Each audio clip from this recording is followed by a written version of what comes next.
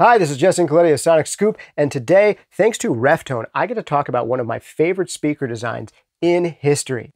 And if you're listening to this right now, there is an 80 or maybe 90% chance that you should own a set of speakers like these if you don't already.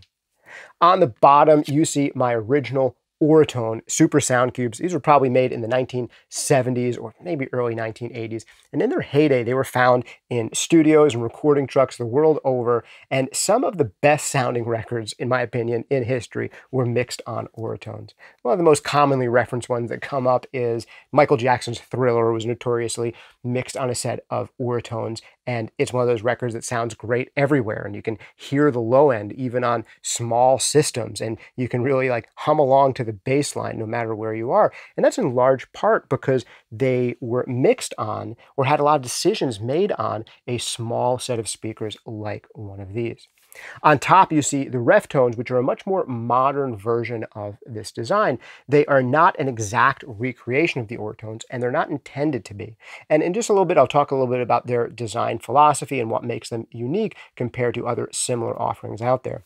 But first, I want to give you a sense for why this type of speaker design is so important and so useful to begin with. And what's unique about this style of speaker is that it's a single driver design. And the original Auratones actually didn't go that deep down or that high up. They were a little bit limited in how much low end they could put out, and they were a little bit limited in how much high end they could put out compared to modern speakers. But the great thing about this single driver design and the fact that this kind of speaker is a closed design, there's no porting, no holes on it anywhere, is that it will be remarkably free of resonances thanks to not having a port. So what low end did exist in the Auratones was really clean, really tight, really fast, really neutral. And one of the cool things about having a slightly band-limited speaker is it made you really focus in on the mid-range. Another great thing about this style of speaker design is the mid-range that is there will usually have a really fast transient response. Again, because of this not having the porting, not having to deal with a really big speaker that has to move a lot of mass, you can get really precise transients and you can really hear what's going on in the attack of sound, and allows you to make better decisions, I think, about things like compression and saturation and limiting. You can just hear a bit more detail and speed in the mid-range on a set of smaller monitors like these. The other thing I love about the single driver style of speaker design is that if you don't have or can't afford a three-way speaker, this is a great way to kind of approximate some of the type of results you'd get off of a three-way speaker without having to spend a ton of money on a three-way speaker design. For those of you who don't know what that means, the conventional studio monitors you're probably used to seeing will have like a woofer in the bottom and a tweeter on the top. That's a two-way speaker design. And in general, three-way speaker designs, they're going to have a woofer, a mid-range driver, and a tweeter, are going to be a lot more expensive. Up until very recently, you'd usually find these maybe starting at a minimum of like $2,500 a pair, $3,000 a pair, and up. And it's only been very recently that you're finding some three-way speaker designs for the studio for $1,000 and less. The great thing about a three-way speaker design is that there's an inherent compromise with a two-way speaker design, the kind of speaker you may already have in your studio. When that big woofer, maybe it's 5 or 6 or 8 or even 10 inches, really starts moving a lot of air, it starts to compromise in its ability to give you good mid-range detail. The more low end it starts putting out and the more level it starts putting out, the more the mids kind of get compressed, lose speed, lose transients, and take a little bit of a back seat. So if you don't want to have to go out and buy a three-way speaker design and you want to be able to keep the two ways that you already know and love, but get some more mid-range detail and mid-range focus for your mixes, adding an additional set of a single cube speaker can be huge, just as an alternate check and an alternate reference. A lot of people say they use these speakers in such a way where they're just double checking things to make sure they still sound good on the little ones. But I got to tell you, there are some great mixers out there who actually spend a lot of time making a lot of critical listening decisions on speakers like these. They really force you to get your mid-range right. And getting the mid-range right leads to having a record that's right everywhere else. And if you listen to a record like Michael Jackson's Thriller, the low end on that record sounds great everywhere because it sounds great on a pair of sound cube or mixing cube style of speakers. I really can't oversell how useful these are. They have become one of the two sets of speakers that are probably among the most ubiquitous in studios of major mixers. The other ones obviously being the Yamaha NS10s. For the few of you who have never heard of those, they're a two-way speaker design. It also has a closed box like these, so they have good fast transient response. But unlike the NS10s, I don't actually think the Auratones sound bad. They're actually really nice sounding speakers, in my opinion. They were just kind of really band limited.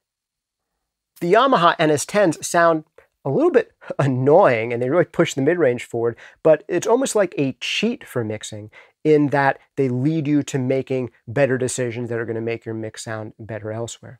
For me, the cube style of speaker design, like the Reftones or the Auratones, has the same result of steering you towards making a better mix, but without sounding annoying and actually sounding pretty beautiful. I was just listening to Thriller on this, and I was just listening to some Tame Impala and some Blonde Redhead, and I put on Uptown Funk, and I put on some hip-hop, and well-mixed records sounded absolutely great on these speakers. They were fun to listen to. And this style of speaker is going to sound significantly better than most boomboxes that most consumers have. And they're going to give you the detail that you need to make critical listening decisions on, but without being so hyped up that you think your mix already sounds great, so you don't actually mix.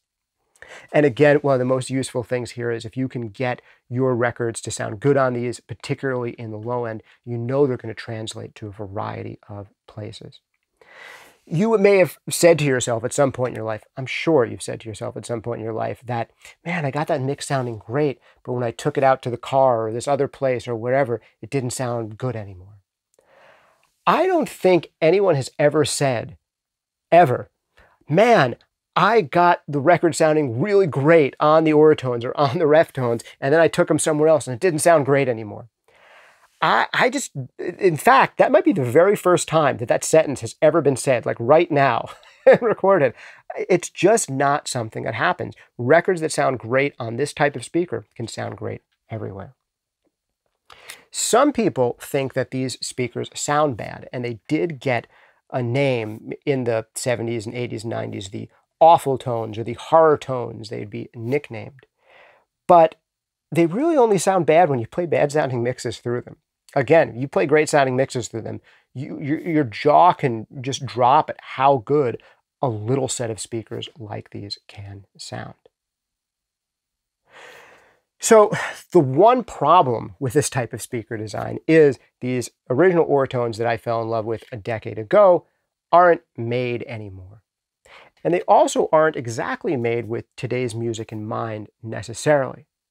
So the Reftones here are not an exact recreation of these Auratones, but they take a slightly different approach that I'll talk about in just a second. But when I first got into these speakers, some of the issues that I ran into in buying my own pair is, one, the price of them kept on seeming to go up because they weren't being made anymore. And as the secret got out more and more about how useful they were to a new generation of people, the price went up more and more and more. But shortly after I got into this style of speaker, a couple reissues started to be made, unofficial reissues by other companies that were meant to be much more inexpensive. And those things were useful, and they were a nice addition to the market, but they didn't sound like the original Auratones. And they weren't, in my opinion, quite as useful as the original Auratones. Years later, and just a few years back now, two additional speaker designs came to the market. One that was meant to more recreate the originals, and one that took a slightly different approach, and that's the Reftones. And the Reftones are designed by a guy named Dave Hampton. I just talked to him on the phone recently to get a sense for what his design philosophy was going into these speakers. And I gotta say, just as an aside, it kind of blew me away talking to Dave. I got to get him on the podcast sometime. He used to work on like missile guidance systems, and then he worked on the Oberheim synthesizers, you know, some of the most notorious synthesizers in history. And he's just a really brilliant guy with a great sense for the kind of the big picture. And that is what speakers like the Reftones or the original Auratones are great for, getting the big picture together. And his thing in the design for these is that he said, I don't want to make a just exact recreation of the Auratones. I want to take the concept, the principle of, hey, a single driver cube speaker is still a useful thing to have in the studio. It's great for all of those reasons I just discussed, of having really resonance-free low end because of the non-ported design, of bringing the mid-range into focus, of giving you a lot of mid-range detail and really fast transient response relative to other speakers you may be able to afford to buy. So I want to take all of those things, but say, if we were going to make these speakers today, how would we make them differently? And a few things come to mind that are absolutely different about these compared to the original Auratones. So number one, they are made out of a solid piece of wood. I believe it's solid birch in here, where my original Auratones are made kind of out of a more particle-y board kind of thing. And they honestly are, to a degree, falling apart at the seams just a little bit. And that will happen to this kind of speaker over time. I really wouldn't feel comfortable traveling with these original Auratones, or God forbid, if they got wet, the particle board can really kind of soak up and swell up. And to be honest, I can hear the difference between these two Auratones. My two originals sound a little bit different. I got very close serial numbers to one another, but I can tell my left speaker sounds a little different than my right, and maybe the speaker's starting to fatigue a little bit more and has a little bit of distortion. And these are obviously made with much more modern tolerances, where the sound quality is great right off the bat and they sound identical to each other. But with modern speaker design, he's also able to get these speakers to go significantly lower in bass and to extend further up.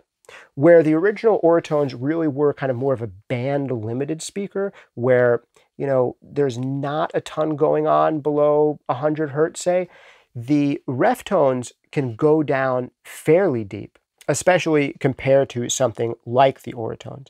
And there's really useful information on these in the kind of bass range. And Dave's idea in designing these was that music today is significantly different than it was in the 1970s and 1980s. People have different expectations, and consumer systems are higher fi than they were back then. So although it is absolutely great to have a single driver, solid box design, we want something that is greater bandwidth for today's music. And listening to these compared to the original Auratones is a bit of a different experience. They are not mimicking the original Auratone design by any stretch. I would say that there, again, is just really useful low-end extension, where you can trust what you're hearing in the bottom end. So any of the low end here, again, is trustworthy low end. It just goes deeper than it does on the originals. There's also less of a pushed forward mid-range thing going on with the Reftones compared to the Auratones. If you want an exact mimic of the original Auratones, the Reftones aren't it, but that's potentially a good thing depending on what you want or need. If you really never got the idea of working on Auratones, or you tried working on them but you thought they sounded kind of awful, like apparently some people do, then the Reftones are probably going to speak to you much more so. Or if you want a single set of monitors that you can rely on, that you can take with you as a travel set of monitors, the Reftones would be absolutely great for that too. They have these travel kits even with the Reftones that you could look at, where they'll come with a bag and a hard carrying case and a really small amp to power them, and you can kind of bring them anywhere and get really trustworthy resonance-free monitoring anywhere that you go. Add them into any studio or remote location you may be on. I've heard of these being used, TV studios, wheeling them from place to place, people doing audio production work predominantly on these, or using them as a significant check for how things might translate onto a consumer system or onto a TV. So just the durability and the ability to travel with these, as well as the deeper extension on the low end and the higher extension on the top end. Listening to both of these was a lot of fun, and I think you could learn to mix really well on either set of these speakers. But if you don't like the idea of the Auratones really not having much significant low-end extension and not telling you anything about what's going on down there, then the more modern design of the Reftone is just going to give you that additional bottom and additional top end that you might expect out of a more modern set of speakers. Of course, the Reftones aren't going to go quite as deep as a much larger speaker design. And in a way that's useful. They still have a little tiny bit of that band limiting quality that the Auratones had, in that they're not going to put out the most confusing low-end frequencies, the stuff below, 60 hertz and 50 hertz, and they're not filling your room up with a lot of that stuff, where in most smaller rooms, those lowest frequencies aren't going to be able to be reproduced well at all. In really small rooms, even if you put up a lot of acoustic treatment, those lowest frequencies can be extremely problematic and misleading. So they still have a bit of that quality that you get out of the original Auratones, of removing some of the lowest frequencies that can confuse you in a lot of environments, and instead just give you only useful bass where you can trust what you're hearing and be reasonably certain that you can get your room into a place where all the frequencies being put out by this speaker are frequencies that you can trust. And one of the last great things about this style of speaker is you can get some of the best in class for not that much money. If you were just going to spend, a few $100, $400 or something on a set of two-way powered studio monitors, you're not going to get the best ones out there. But if you spend a few $100, $300, $400 on a set of passive, cube style, closed speakers, you're going to get some of the best ones that can be made, that are the best of their class. So that's another great thing. If you have just a set of kind of middle of the road larger studio monitors, you can get a set of some of the best possible cube monitors for very little money, compared to trying to upgrade your main powered studio monitors to the next level. So that's something to think about too. Well, has this video been useful for you? Have you tried this type of speaker design for yourself? Have you compared the Reftones and the Auratones to each other? And if so, did you have similar impressions to the ones that I've shared here? Let me know about it. I want to hear from you. Type it into the comments below. I read every single one and I respond when I can. Thanks again for hanging out with me. This has been Justin Colletti of Sonic Scoop, brought to you by Reftone. Thank you, Reftone, for sending me these lovely sets of Reftone speakers and for letting me talk about one of my favorite speaker designs in history. In addition to this main flagship product, they also have a Yamaha NS10 woofer replacement coming that's supposed to follow a similar design approach, where it's meant to be kind of a higher performance, more modern replacement for the NS10 woofer that should probably not blow out quite as often as the original NS10 woofers did. They also have a in-ear monitor coming that I'm really interested to check out when those are available. It's supposed to be also of kind of reference quality. I'll put a link in the description where you can check out more from these guys if you are interested. If you're looking to add a speaker design like this to your studio, then Reftone is definitely one of those brands to check out. I really enjoyed listening to them. Slightly different flavor than the more vintage and band-limited Auratones, but super useful and wonderful sounding in their own right. Really great additional reference, whether you're using it just as a check or to do a lot of long-term mixing on. Either way, I think getting this style of speaker into your studio is going to be super useful for you. Thanks for hanging out with me. This has been Justin Colletti of Sonic Scoop. See you next time.